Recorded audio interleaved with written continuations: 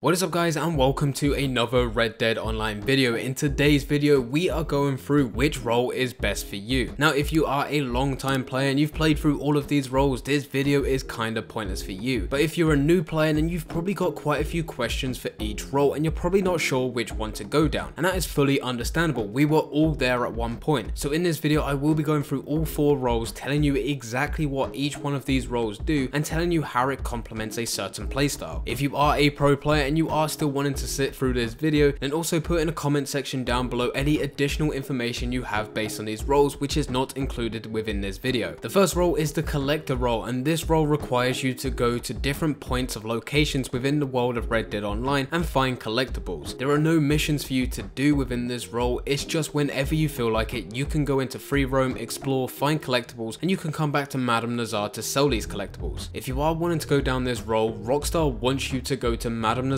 buy collector maps, and then head out and complete those collector maps. But anyone in their right mind will not be doing that, because there is a collector map available which includes every single location for every single collectible item. If you would like to see this map, I'll leave a link in the description down below. And that is what players use, so they don't have to spend money buying collector maps from Madame Nazar, because we could just follow this map for free and we can make a lot more money. If you are looking to make money within Red Dead, then this is the role to go down. The role itself is very cheap. All you need to buy are 2 main essentials, and that is the Pennington Field Shovel, which costs $350, and the other one is the Metal Detector, which costs $700, in a total of $1,050. But the money that you can make back through this role is higher than any other role. By completing sets such as the coin set, you can get yourself $540, and that only takes about an hour to complete. That already near enough pays for the Metal Detector, and there are still so many other sets that you can do. If you want to spend a couple hours playing this game, you can easily make yourself a couple $1,000 here and there. And if you're going to carry on doing this every single day, you will rapidly see a massive increase in the amount of money that you have. That money can be used to buy all the additional stuff that you can get within the collector role, which is optional and not really essential to the role itself, or you can go off, buy other stuff within other roles, or even just buy the stuff that you can get like ability cards, weapons, clothing, or anything like that. Next up we have the bounty hunter role, and this involves you doing missions. The first lot of missions you can do is head over to any bounty board, and you can find this located on your map. You head over to the bounty board, it will give you 3 different bounties. You'll have a tier 1, a tier 2, and also a tier 3. The tier 1s are by far the easiest ones to complete. Tier 2s slightly get a bit harder, and tier 3s are the hardest. What you might find is that with a tier 1 it only requires you to get 1 person, with a tier 2 you may have to get 2 people, sometimes it's still 1. With a tier 3 you can get 1, 2, maybe even more, pushing up to even a 4 or even a 6. The other type of mission that you can do whilst going through a bounty hunter role is you can also do legendary bounties. Now these were very big when they first came out because they were part of the weekly update. Now if you sign up for the bounty hunter role, you can just get all 10 at the exact same time and you can pick which ones you want to go through. But the real highlight to the bounty hunter role is that's the only role that gives out gold. You can complete daily challenges for the collector, bounty hunter, trader, and also moonshiner, which does give out some gold. But the bounty hunter will give out gold for every single mission you do, so that's any missions from the bounty board, and that's every mission from a legendary bounty. And the longer it takes you to do this mission, as long as you complete it within the time limit, the more gold you'll be able to get. So if you are someone that's looking to unlock the roles as quickly as possible, what I would suggest is going through the bounty hunter role first. That way you can build up gold by completing bounties, and then you could buy the collector, which will result in you having a lot of money. And then the last roles you want to head for is the trader, and then finally the moonshiner. The next role up is the trader, and for this role what you need to do is hunt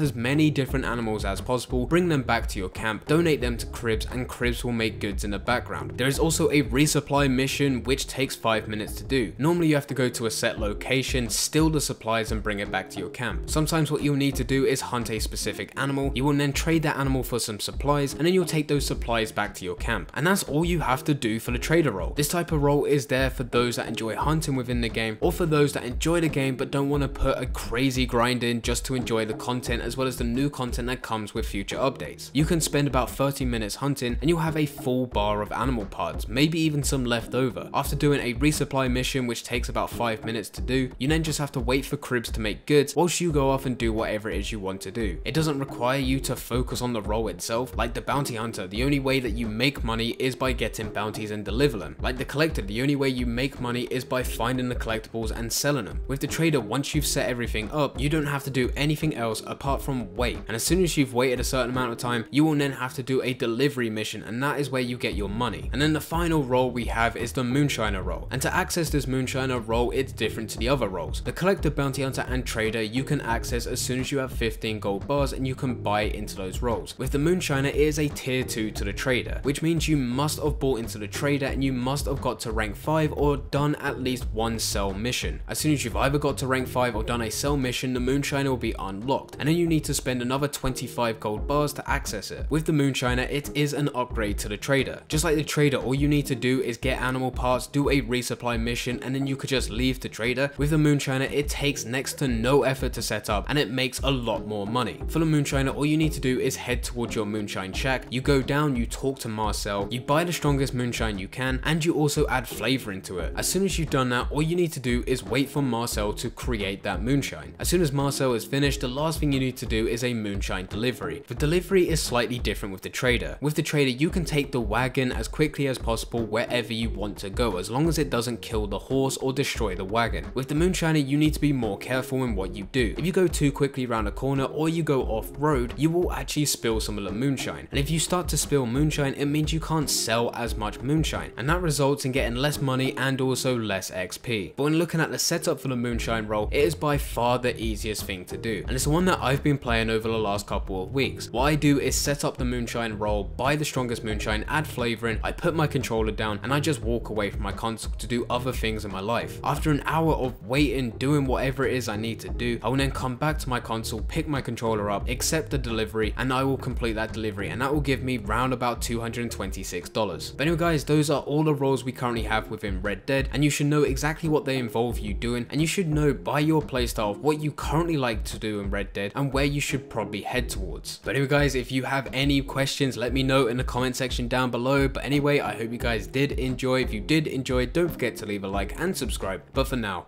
I'm going, so see ya.